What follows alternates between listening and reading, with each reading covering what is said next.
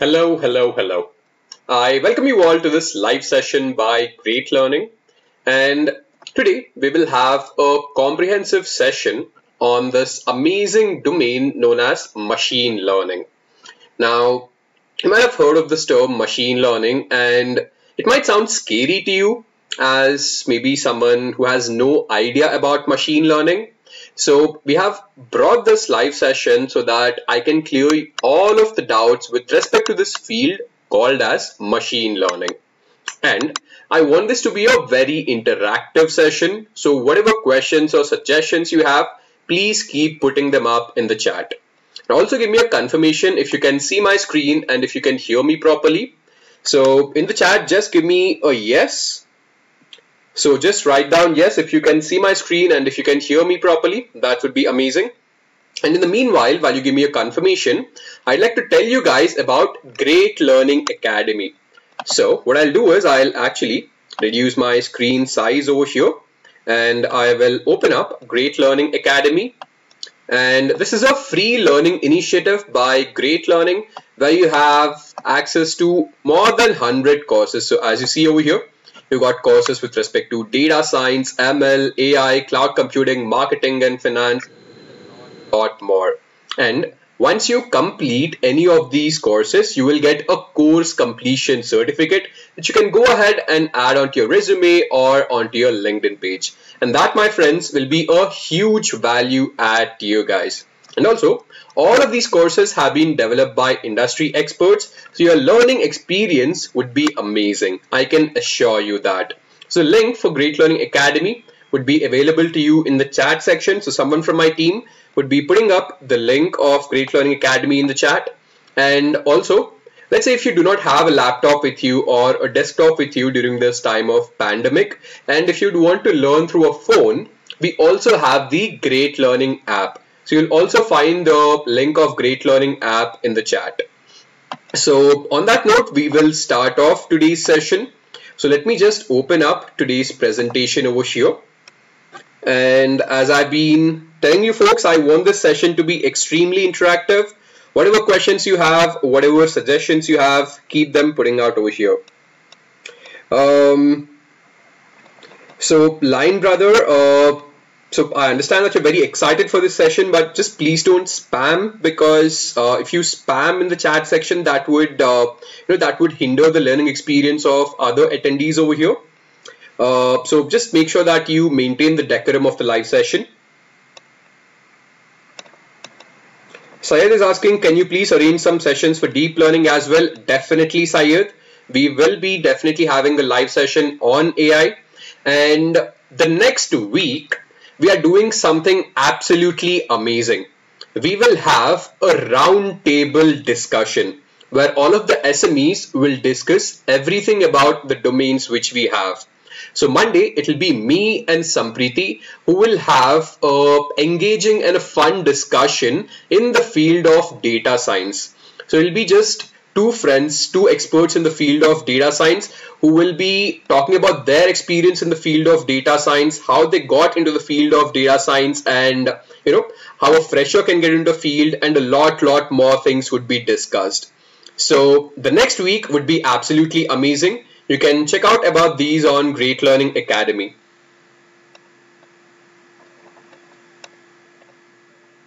So folks, also before starting off, I'd request you guys to also like the session. So I see that there's a watching of 51 and we only have 18 likes.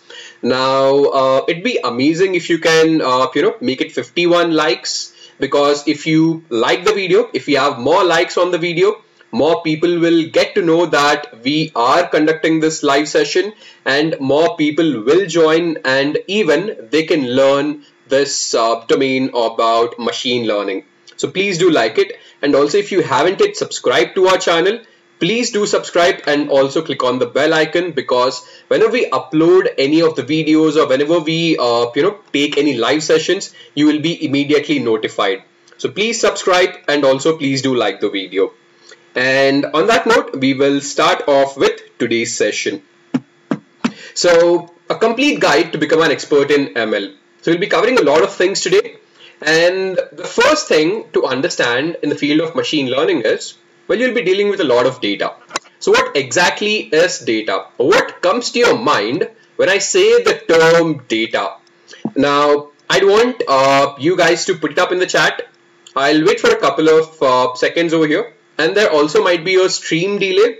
So I'd want you to answer what comes to your mind when you hear the term data. Let's start off this session with an interaction.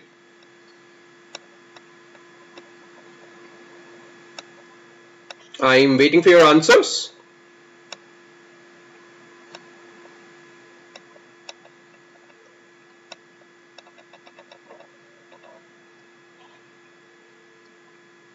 Jashumaria says information. Fahina says information. I'd want more answers, folks. Om Shah is saying set of information. Okay. Well, we have a lot of people watching. I'd want answers from everyone. Okay, so a lot of people are saying information. So my answer to you guys would be data is not exactly information. So to tell you what exactly is data, now when I say data is collection of facts, so whatever you see in the world right in front of you, that is data. I'll also be telling you the difference between data and information. So when you're dealing with numbers such as 23, 8000, 3.14 or even complex numbers such as 3 plus 4i, these numbers that you're dealing with is data. When you say sentences such as this is Sparta, Joey loves pizza or any other sentence, these again, so whatever statements you make, that again is data. Now data is not just limited to numbers and text. Data can also be present in the form of pictures and videos, and especially since the boom of social media, especially since the boom of internet, we have a lot of information in the form of images and video. So when you combine all of this data together, that is when you will when you combine all of these facts together, that is what is collectively known as data. And some of you folks have told data is equal to information. So I just like to point out that data is raw. So you don't really have anything insightful when you look at the data. But if if you are able to find meaning from the raw data, that is what is known as information. So that is just a minute difference between data and information. So data is absolutely raw. The meaning or the insights which you find from this raw data is what actually known as information. So now that we know what exactly is data, let's understand how the data was maybe around 3 or 4 decades back and how the data is now. So around maybe 3 or 4 decades back, the data was extremely small and extremely structured. When I say data was small, data was present in kilobytes. Now, so maybe around 15 years back, you would have the storage device called as a floppy disk. And the storage size of this floppy disk was only 512 kilobytes. Right? So you can imagine how small that is. A storage device, and the maximum storage capacity of this floppy disk is only 512 kilobytes. And that was because we did not really have any digital information or digital data back then. So that is why data back then was very small.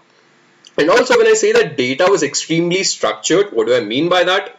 So when I say data was structured, data was mostly present in the form of numbers and text. Since we did not have the social media boom or the internet boom, data was only present in the form of numbers and text. Now, dealing with this sort of data was extremely simple. But data right now is huge. You have terabytes of data being generated every single minute, and all of this data is unstructured. Now, when I say unstructured, this means that we have data not only in the form of numbers and text, but also in the form of images and videos. And dealing with all of this data might be a bit difficult. So why am I telling you folks about all of this? What is the need of this? Because we are sitting on this huge amount of data, and if we can actually leverage this data to our use, that can be extremely useful to us. That can be extremely beneficial to us. And this is where data science or machine learning comes in. And with the help of data science, you are actually converting this raw data into meaningful information. So this is what you guys need to understand. So now that we know what is the need of data science or machine learning, let's look at a simple machine learning use case. Now, this is a very interesting use case. So let's say you're just sitting in your couch and suddenly you get a message from your bank stating that you have spent 50,000 rupees to buy a diamond necklace, and you made this purchase from a jewelry store in Australia. So 50,000 rupees to buy a diamond necklace, and this is from a jewelry store in Australia. But the problem is, you've never been outside of India and you've never made a purchase of more than 10,000 rupees during a single transaction. And your bank is now asking you to verify if you actually made this transaction. So now you're in an absolute shock. So the thing over here to understand is, how does your bank know that this might actually be a fraudulent transaction? So here, the bank directly did not allow the entire transaction to go through. It has asked you for permission. Now that is because your bank uses a lot of machine learning algorithms at the back end, which analyzes all of your transactions. So these machine learning algorithms know that your transactions or your spending pattern is normally in the range of 0 to 10,000 rupees, and you've never made any purchase, whether offline or online, outside of India. So when there's a transaction of 50,000 rupees, and that too in Australia, the machine learning algorithm immediately flags it off as an anomaly, and it asks you to verify if this transaction was done by you. So this is how machine learning works, and these are some real world examples which a machine learning engineer works on. So now that I've given you guys a context, let me actually head back to the chat and see if you have any questions over here.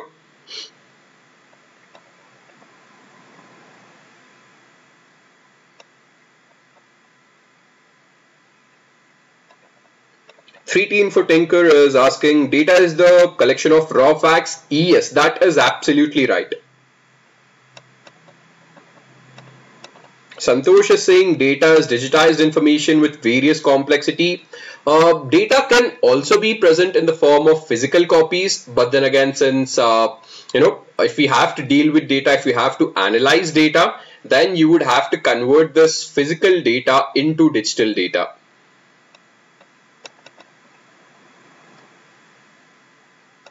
Srinidhi is asking us to come up with an end-to-end machine learning model deployment on web. Sure. We actually would have uploaded a video on model deployment using Flask around 3 or 4 days ago. So you can definitely check that out. Techno Villagers is asking, is ML and AI same? That's a very interesting question. And to answer that, I would say that machine learning is a subset of artificial intelligence.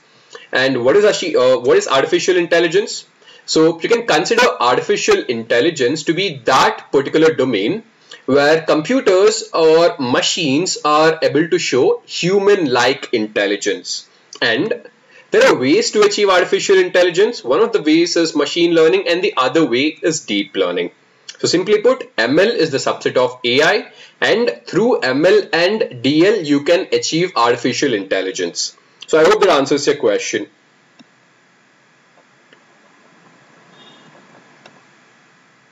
So Jalpesh, you have the same question and I've answered that. So again, I will head back to our presentation for today. So now that we have looked at the use case, let's actually look at the entire data mining or data science life cycle. So our first step in the data science life cycle would be to acquire the data, because without the data you can't really do anything. So first you'll acquire the data. Now once you have the data, you'd have to pre-process it. Now once you pre-process the data, this is when the main stage comes in. this is where you'll be applying all of the machine learning algorithms. And these machine learning algorithms will give you a result or an insight that you'd have to evaluate. And if the result, if you find it to be fine, you show them in the form of beautiful graphs. So this is in brief about the data science lifecycle. Now let's understand about all of these stages comprehensively. So first stage is data acquisition. Now when it comes to data acquisition, the problem is, as I've told you, especially during this particular time, you have data which is coming from multiple sources, and this is huge amount of data, and this data is also present in multiple formats. You have data present in the form of PDF files, Excel files, Word documents, and this is just one type. Now apart from this, you also have data in the form of images and videos as well. Now let's say if you're working on a problem statement, your first step would be to collect all of this data from whatever source it is coming and store them at one single location. And you call that single storage space or your primary storage space as your data warehouse. And over here at the data warehouse, you integrate this data. Now when I say integrate this data, what I mean is you have all of this data of different formats. So you'd have to combine them and convert them into a single format depending on whatever your problem statement is. Now, once that is done, because since you have a lot of data, you'd have to actually understand what are the factors which can help me to find the answer to my problem statement. So from whatever data you have, you figure out what are the essential data points which I want. So let's say if you have around 30 factors, out of those 30 factors, maybe you'll choose only around 15 factors, and those 15 factors, you'll consider them as your target data. And on this target data, you will start your analytical process. So this is your first stage. Now, once you acquire the data, next is data pre-processing. And this is where most of the time goes in a data science lifecycle. And that is because when you have raw data, you have a lot of problems with it. So you have problems such as missing values. So let's say if you're working on an Excel file, then you might have certain entries where there is absolutely no value, or you have some gibberish in one particular record. So all of these need to be sorted out. You also have cases where maybe the name of the column is incorrect, or the name of the column doesn't make sense. And also there might be cases where, let's say, there would be a lot of anomalies. So when I say anomalies, let's say if you have 50 records, out of those 40 records would represent one particular value, and the rest of the 10 records might have a totally exaggerated value or a value which does not make sense. So you have all of these different problems, and this data is known as untidy data. So in the data pre-processing stage, you convert this untidy data into tidy data. And how do we do that? We have two particular methods over here. One method is known as data manipulation, and another method is known as data visualization. And these two help you to find simple insights from whatever data you're working on. So let's understand the first step, which is data manipulation. So when it comes to data manipulation, and I can give you guys a simple example. So let's say your manager comes up to you and gives you this huge Excel sheet which has, let's say, 1,000 columns and 1,000,000 records. And out of this, he wants you to find out all of the employees whose salary is, let's say, greater than 10 lakhs and also whose age is greater than 30. Now, would you actually go through every single record? I mean, you have 1,000,000 records over there, and going through every single record is extremely time consuming, and it is actually stupidity on your part. So what you do over here is you use languages or tools such as Python, R, and SQL. And these languages or these tools help you to get to the answer with just a single line of code. So now, if I have to find out all of the employees whose age is greater than 30 and whose salary is greater than 10 lakhs, I'll just write one line of code and I will get my result. So these are the sort of insights which you can get through data manipulation. Now, similarly, if you take the same example, if you look at this huge Excel sheet which has 1 million records and 10,000 columns, if you just look at the sheet, you will not be able to find out anything. But on the other hand, if I actually show you a beautiful graph, it could be a pie chart, it could be a bar graph, or it could be a scatter plot. So if I show you a beautiful graph, you will automatically be able to find out insights from whatever data you have. So these two are, that is why the primary component, or these two are where you have to invest most amount of your time during the entire data science life cycle. So this is the data pre-processing stage. Now once we are done with data pre-processing, then comes the machine learning stage.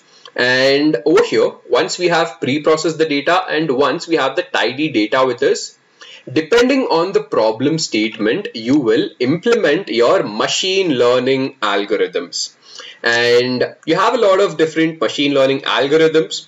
So you have classification algorithms, regression algorithms, and clustering algorithm. We'll understand about all of these as we are progressing through the session. So just for now, understand that once we have the tidy data, we'll be applying any of these algorithms depending on whatever the problem statement is. And once we apply these intelligent algorithms, we will get a result. Now, once we get a result, we would have to again check if the result is correct and useful. Because you've only applied a machine learning algorithm, but the algorithm which you applied, it's not necessary that it might give you a result with 100% accuracy or 90% accuracy. And to be honest, when it comes to industry standards, if you actually build a machine learning algorithm which gives you around 65 to 70% accuracy, that is considered great. Because if you actually have an accuracy of 90% or 100%, what you're doing is actually predicting something, and that is truly magical, isn't it? And to develop those extremely complex machine learning systems which give you more than 90% accuracy, they take a lot of time. They probably take around years and years of time, right? So that is why you'd have to, this is an iterative process, and you'd have to keep on checking if the result which you've got, it is accurate enough or not. Now, once you evaluated the result and you found out that this has given me decent enough accuracy, you will go ahead and show your results in the form of beautiful graphs to your stakeholders or to your clients. Now, this is important to show your information in the form of pictures because, well, you might be a data scientist or a data analyst or a machine learning engineer, but your client would not have that technical expertise. And since you are actually representing your client or your stakeholder, you'd have to present these pictures because these pictures are what would make sense to him. So this is the entire life cycle. This is the entire data science life cycle. And in this entire data science life cycle, we'll be focusing on the machine learning part. So now, we'll understand machine learning again with this beautiful example. And before I start this off, again, let me go to the chat section and see if there are any questions. And folks, again, if you haven't yet liked the video, please do like it. So let's hit 100 likes in another 5 minutes. That would be amazing, and that would encourage us to keep conducting these live sessions on a regular basis. And also to the folks who have just joined in this live session, and if you haven't yet subscribed to our channel, please go ahead and subscribe and also hit on the bell icon, because it will give you notifications whenever we are taking these live sessions, and also also whenever we are uploading new videos, you will be notified about that. So I'm just going through the questions in the chat for now.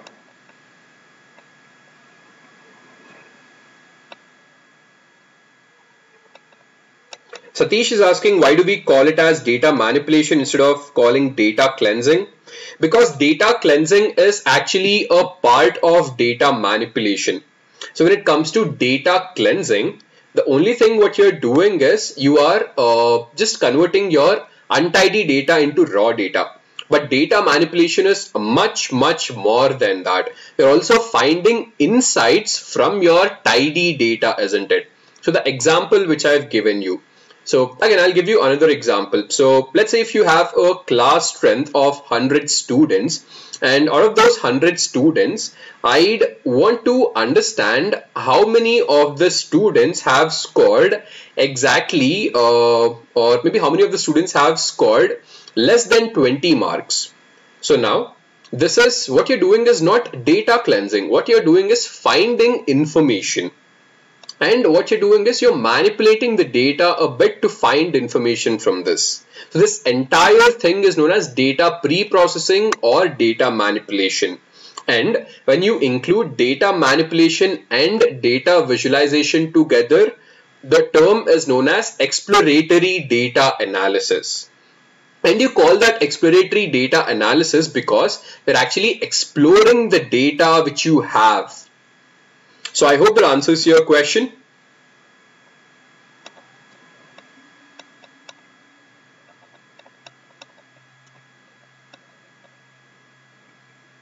Ajay is asking, I have 8 years of experience in logistics and supply chain, but now I want to switch my profession. Can I take a chance in data science? Absolutely. So the answer to whether I'd have to switch to data science should always be yes. But there are a lot of factors again which you'd have to consider over here. So there is one fact which I'd like to tell you, because right now data science is not a value add anymore. Data science is an absolute necessity in whatever field you're working in. Whether it is logistics, whether it is whether it is e-commerce, whether it is finance, whether it is biotechnology, whatever domain you're working on, data science has pervaded all the domains, and it is an absolute necessity in any domain you work with, because all of the domains use data, and finding insights from that data is what provides value to the company or boosts the company's revenue. Now, to answer your second question, when you say that you have 8 years of experience and you want to switch into the field of machine learning, what you'd have to consider is, if you'd want to switch to a role of a data scientist or a data analyst, here the problem is, since you're from a different background, you'd normally be getting the roles of a junior data scientist or a junior data analyst, or maybe a junior machine learning engineer, because the first 8 years you had no experience in the field of analytics. So what I'd actually suggest you is, learn data science completely and use it in your field. And once you're good with that, maybe you can start competing in in more you can start working on more open source projects. And after working on open source projects, you have sites such as Kaggle. You can go to Kaggle and participate in different competitions. So as and when you improve your skill sets, that is when you can target these core machine learning positions or core data science positions. And trust me, if you have the skills, you will definitely get the job. Irrespective of, let's say you have 2 years of experience or 15 years of experience in some other field, if you have the skill sets, the company will definitely hire you, because at the end of the day, what a company needs is an employee who will finish the tasks on time and who can provide value to the company. And if you're someone who can do that, then you will definitely get that dream job of yours.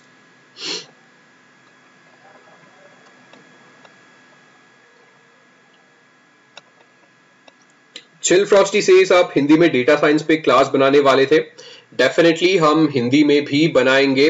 अभी फिलहाल 1-2 हफ्तों के लिए हम कुछ और चीजों पे काम कर रहे हैं, बट हिंदी डेटा साइंस वाले पे भी हम एक फुल कोर्स डेफिनेटली कंडक्ट करने वाले हैं. Vijay is asking, can you share your personal journey? Definitely. So when you're asking to share my personal journey, this is something which I'll be discussing on Monday's podcast. So on Monday, we have something called as a data science podcast, where I and Sampriti is also an SME in our team. So I and Sampriti will discuss our journey in the field of data science, and we'll also talk about the trends and career options in the year 2021. So please do attend that, because that will be extremely fun and extremely insightful. So over there, you'll not really have any PPTs or coding. It's just two friends talking about their experience in the field of data science.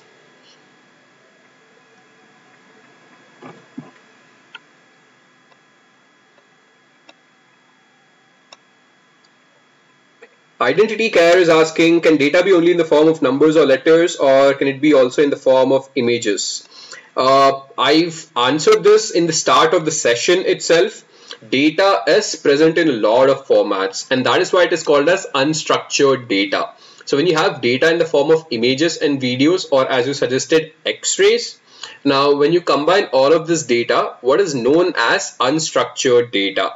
And what machine learning, or I'd say rather computer vision, what it deals with is with this unstructured data, which is images and videos.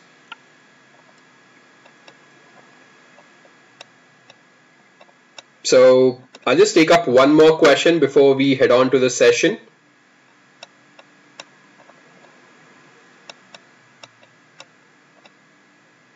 Om Shah is asking, is this video helpful for me if I'm a beginner? Definitely. So I've started this video from the absolute basics, and I'll be covering all of the basics in this session. So this would definitely be a value add to you guys. Alright, so on that note, we will head back to our session. So now let's understand what exactly is machine learning. So what do you see in this slide? What is this exactly? It's a fish, isn't it? And now, what is this? Well, this again is a fish. And what is this? Well, this again is a fish. Now you guys must be thinking, why am I even showing you these images of fish? Like, how is it even important to this session? Well, I have an interesting point to put forward. So, now how do you know all of these are actually fish? Can you answer that? You've looked at this image, you know that this is a fish, but how do you know this is a fish? This is a very stupid question, I understand that, but please do put down your answers over here. How do you know that this is a fish? I'm just waiting for your answers. I'll wait for a couple of seconds for you guys to answer.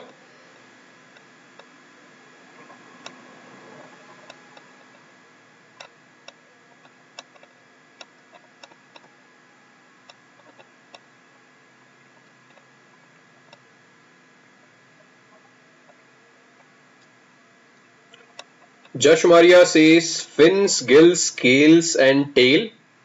So what do you actually mean is fish has fins, a fish has scales, a fish has gills, and that is why we know it as a fish. Bansi says because it swims. Saransh says shape and size.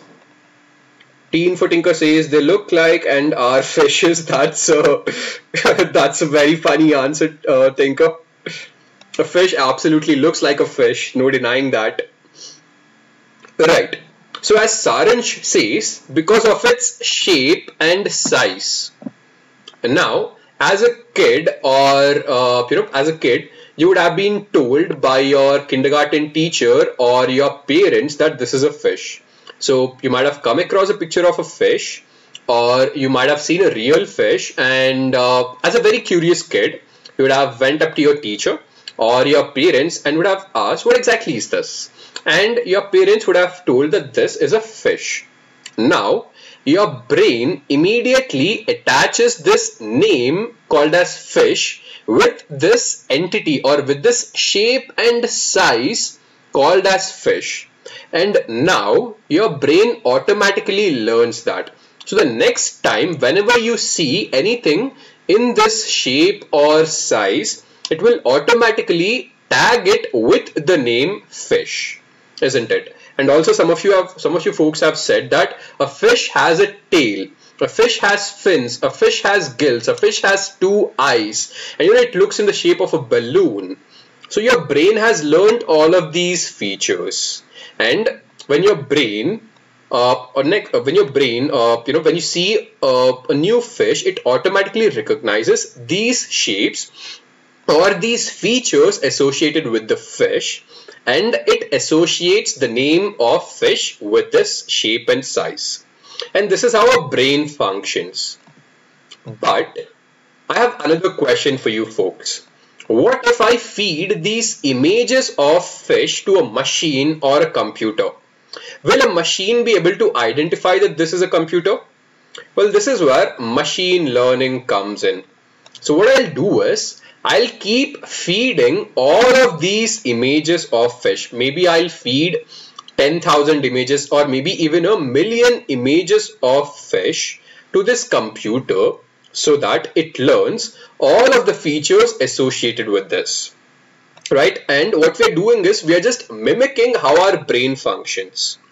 So our brain, whenever it looks at this, it has learned the features.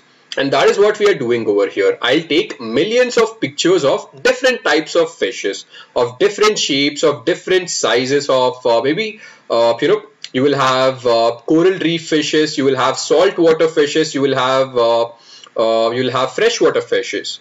I'll take all of these different species of fish and I'll feed them to this machine, and what I'm doing over here is I'm making sure that this machine learning algorithm learns all of the features associated with this image. And once it learns all of the features associated with it, I will give it new data or test data.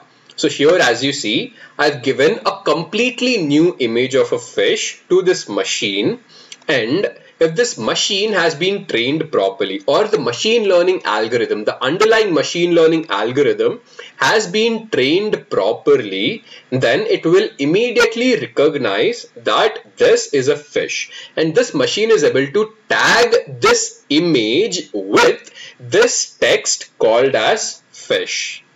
Now, a perfect example of this could be your Facebook photos. So let's say if you have a group photo in Facebook, and if you hover your mouse on any of your friends' pictures, it automatically puts up the name of that person, isn't it? Now, how is that possible? Again, my friends, the answer is machine learning. So this was a simple example of what is machine learning. So now that we understand what is machine learning, let's look at the categories of machine learning, which are supervised learning and unsupervised learning. So I'll start off with the first one, which is supervised learning. And when it comes to supervised learning, you have two things to keep in mind. You have something known as an input variable and the output variable. The input variable is denoted with X and the output variable is denoted with Y. And we try to understand how does Y vary with X. And simply put, it is known as Y is a function of X. Now when we say Y is a function of X, we can also say that Y is the dependent variable and X is the independent variable, because Y is dependent on this value of X. That is why Y is your dependent variable and X is your independent variable. And this is how supervised learning works. You have input variables and output variables. We try to understand how does an output variable change with respect to the input variable. And in supervised learning, again, we have two categories. The first category would be regression and the second category would be classification. Now again, before I head on to these categories, let me head back to the chat and take some more of your questions. And also guys, I see that more people have joined in, and if you haven't yet liked the video, please go ahead and press the like button. So I see that there are 104 likes. If we can make it up to 120 likes, that would again be amazing. So if we can make it 120 likes in the next 5 minutes, that would be great. And also to the new folks who have joined in, if you haven't yet subscribed to our channel, please hit the subscribe button and also click the bell icon. So I'm just taking up some of your questions right now.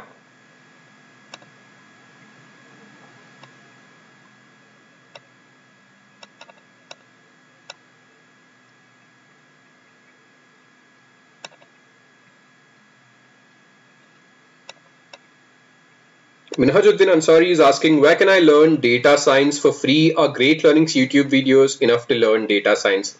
Absolutely, Minhajuddin. So I'll actually give you a tour of Great Learning Academy again. So as you see, if you'd want to learn everything about data science, we've got this entire data science track covered over here. So in this data science track, you see that we have got maybe around 11 free courses in total. So you can go through all of these courses for absolutely free. And once you complete any of this course, you will get a course completion certificate. So the link for this again will be available to you in the chat. So someone from my team would be putting that up. So this will definitely help you.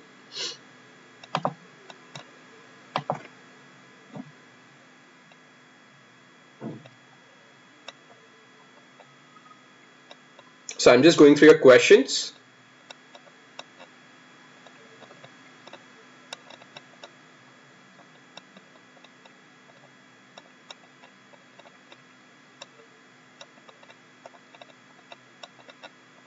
Saransh is saying, one like for Kohli personality, sir. Yes, absolutely. Kohli is our brand ambassador, and a like for Virat Kohli. Lakshmi is asking, what is the difference between regression and classification? That is something we will be covering right now. Atul Kumar Pandey is asking, how to decide which algo to use and reason behind it. That is also something which I'll be covering in this session itself. So give it a bit of time.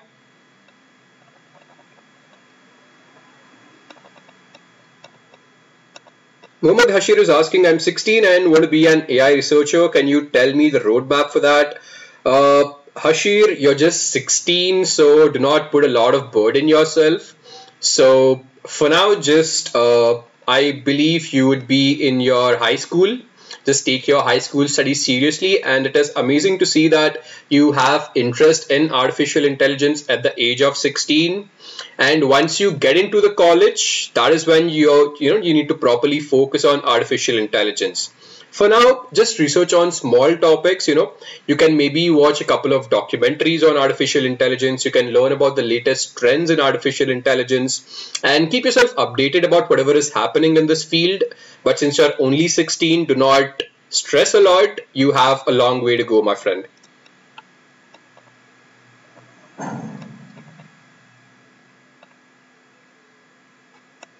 Saransh is asking, we're beginners, so why do PG type of programs on the website?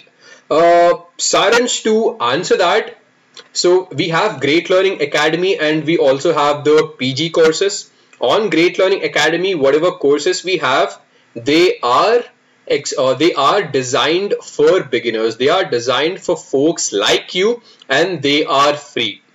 But for folks who are serious about a switch to data science, right?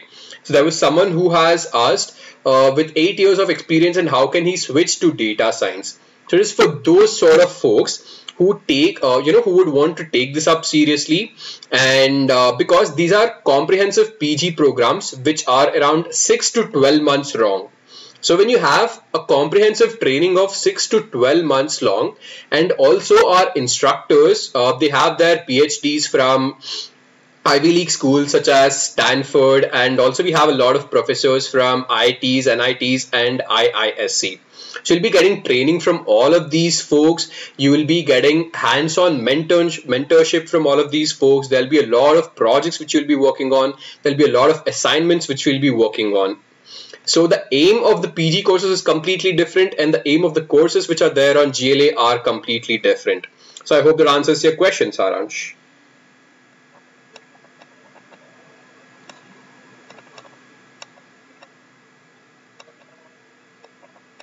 Kuldeep is asking, does this channel have a roadmap for web development? That is something which we are working on, and we'll definitely add that. So maybe we'll upload that next week. So Saransh, so when I say industrial projects that you'll get in the PG programs, so there you have personal guidance. Now, let's say just looking at a project statement and doing by yourself is completely different, and doing it under the mentorship of a professor who has who has academic experience in top league schools is totally different. And also we have these regular hackathons which we conduct regularly when it comes to these PG programs. And also if you'd want to write any research paper, that is also something which our mentors will help you out with. Right.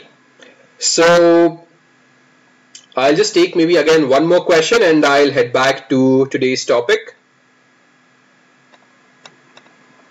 Rahul is asking Django कब आएगा? Rahul, Django पे काम कर रहे हैं हम लोग. Most probably January 2nd week तक आ जाएगा Django. So थोड़ा सा patience, फिर पक्का मिलेगा आपको Django.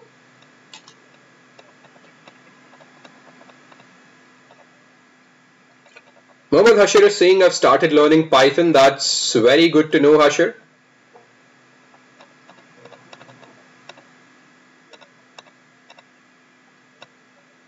Right. So I'll head back to my presentation right now. Keep putting up your questions, keep putting up your suggestions. I'll again take them up in a bit of time. So we just covered supervised learning, and in supervised learning we've got these two categories, which are regression and classification. And now I'll start with this subdomain or a machine learning algorithm called as classification. And we have this beautiful example over here. So classification in simple terms, as the name suggests, you classify an item into a particular category. I repeat it again. You classify an item into a particular category.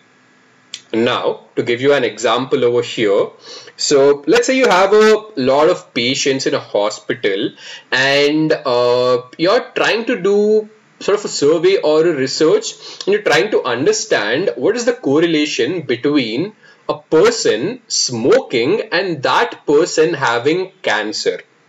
So here, smoking, whether the person smokes or not, would be the independent variable, and whether the person has cancer or not would be the dependent variable.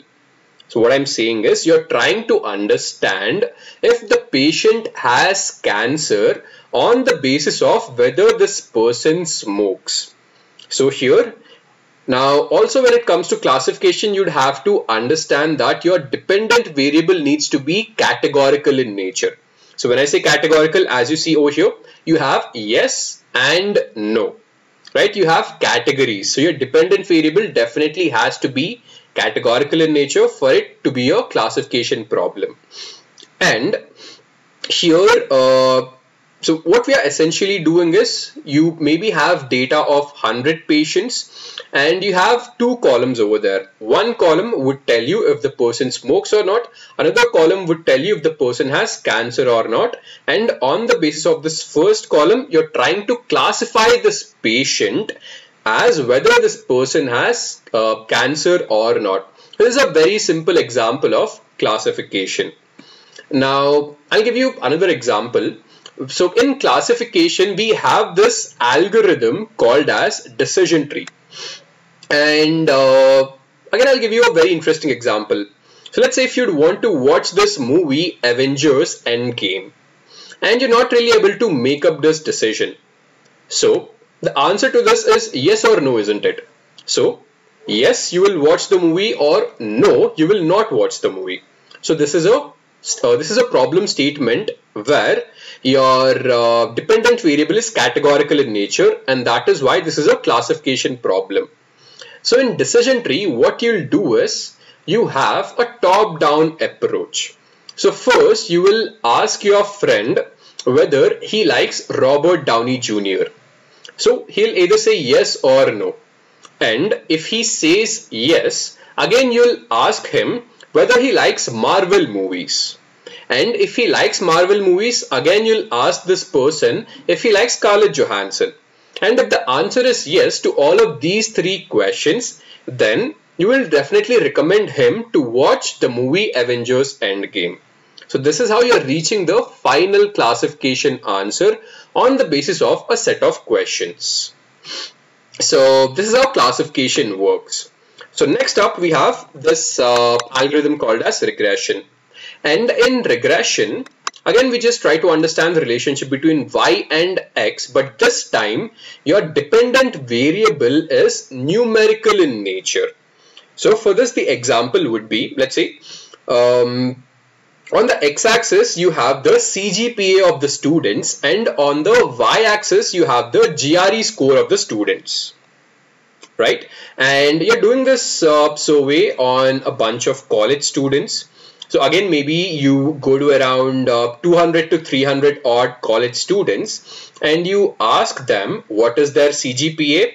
What is the CGPA in the first 4 years, maybe, or first 3.5 years, and if they have given the GRE score, if they have given GRE, you'll also ask them what is the GRE score. And now you have two columns over here. First column would be CGPA, which you'll be denoting on the x-axis. Next column would be GRE score, which you'll be denoting on the y-axis. And you make a simple plot out of this. So here, as you see, as the CGPA of the student increases, the GRE score of the student also increases linearly. So you see the straight line over here, and you see this linear relationship which grows like this. So what is actually happening over here is, so as and when, so you see this, as the CGPA increases from 7 to 10, the GRE score also increases from 290 to 340. So this is a linear relationship between the CGPA and the GRE score. But now what if I change the question? What if I actually ask, if the CGPA of the student is 8.32, what would be the GRE score of the student? And this is where linear regression comes in. So here, what I'll do is, I will draw a vertical line like this. So here, let's say if 8.32 is over here, I'll draw a vertical line like this, and I will draw a horizontal line onto the y-axis. And when I draw a horizontal line onto the y-axis, this might tell me that the GRE score would be around 312. So this is how linear regression works. So when the CGPA is 8.32, the GRE score is 312. So here, since your y-axis or your dependent variable is numerical in nature, you have used linear regression over here. So some of you folks were asking me to explain about regression and classification, and also you folks were asking me to give some real world examples. So I've explained you what is regression, I've explained you folks what is classification, and I've also given you guys some real life examples of both of these. And I see that we have only 7 minutes left, so I'll also quickly cover up the last topic for today, which is unsupervised learning. So in supervised learning, you'd have to understand that whatever data you have labels associated with it. So if I go back here, you see that you have a label. So cancer, yes or no. Smoking, yes or no. You have labels over here. Similarly, you have labels such as CGPA and GRE score. But when it comes to unsupervised learning, you have input data, but you will have no class labels. And we have a very beautiful example again over here. You have this collection of images, and here you have images of cars and bicycles. And understand that these are only images without any labels or without any text. So what I mean by that is, you don't have a label for this stating that this is a car. You don't have a label over here stating that this is a bicycle. And now what I'll do is, I'll take all of this data and I will be building an unsupervised learning algorithm on top of this data which has no class labels. And this unsupervised learning algorithm will give me two clusters. The first cluster will have only the cars in it. The second cluster will have only the bicycles in it. And this is very interesting to note over here, because even though there are no class labels, this unsupervised learning algorithm was able to divide this into two clusters. So how is this unsupervised learning algorithm able to do this? Well, this was done on the basis of the similarity of data points. So here, as you see in this cluster, you have only cars, which means that the cars are very similar to each other. Similarly, in this picture, you have only bicycles, which means that they are very similar to each other. And you have two terms to note over here. The first term is known as intra-cluster similarity, and the second term to understand is inter-cluster dissimilarity. So when I say intra-cluster similarity, here as you see intra-cluster, which means that within a cluster, you see that all of these data points are very similar to each other because all of these are cars. Similarly, here intra-clusters, which means that within the cluster, all of these are bicycles, and that is why they are very similar to each other. But when I take these two clusters, if I compare cars and bicycles, they are very dissimilar to each other. And that is what I mean by inter-cluster dissimilarity. So this is how some of your unsupervised learning algorithm works. And here, clustering is an example of unsupervised learning. So guys, this was a comprehensive introduction to machine learning. So we've understood what is machine learning, we've looked at the entire data science life cycle, and we've also looked at the categories under machine learning. So let me quickly head back to the chat and take up some of your questions again.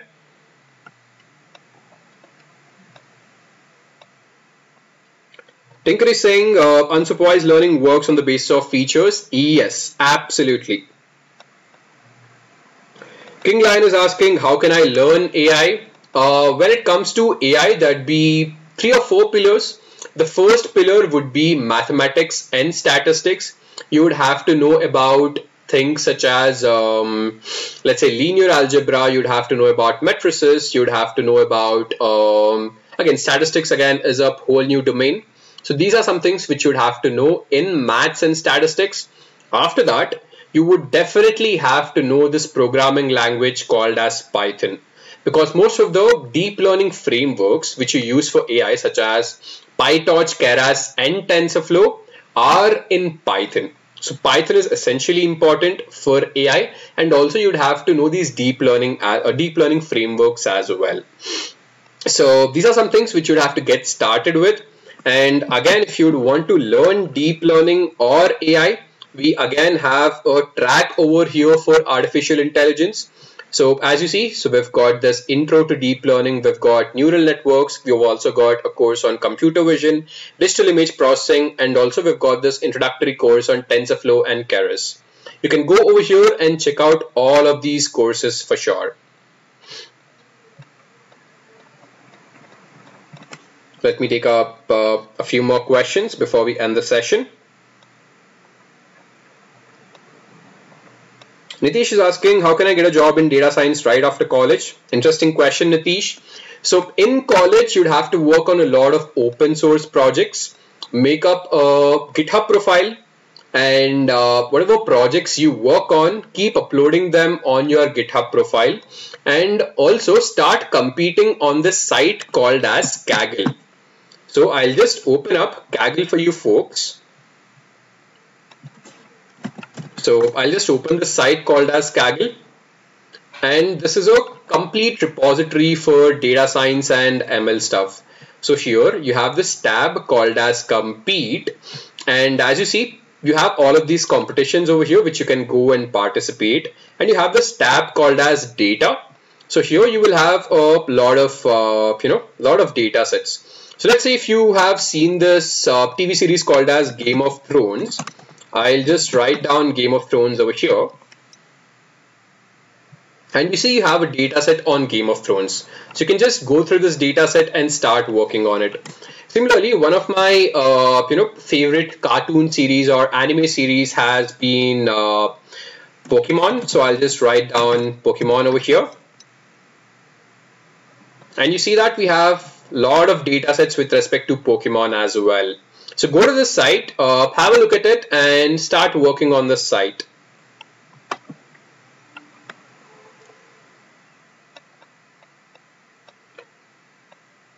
Suresh Biswas is asking, is it necessary to know ML in depth for business analyst role, or like having a basic understanding will do?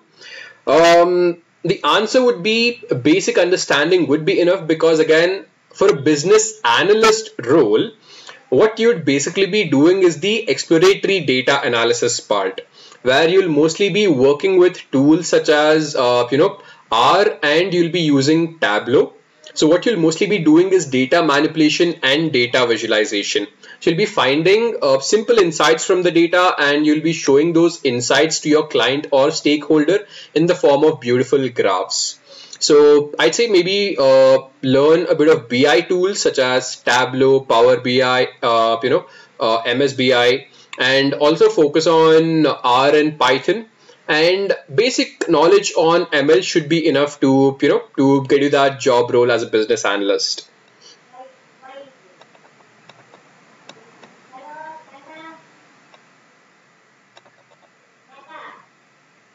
Lakshmi is asking, is mathematics and data science available in Great Learning? Yes, again, we definitely have that. I'll go over here and I will show that to you.